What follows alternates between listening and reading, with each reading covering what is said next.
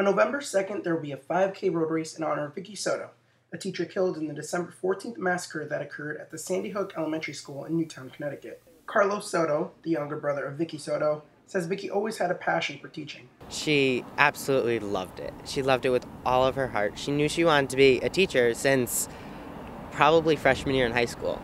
They're hoping for over 1,200 participants to fill this lot behind me and together honor the memory of Vicki Soto, while also raising money to support those who want to go into education. The run will begin at the lot across from 550 Main Street in Stratford, Connecticut. And even if you can't make it, you can still be part of a virtual run. When you go to the registration site, there is a menu, and one of the options is virtual runner.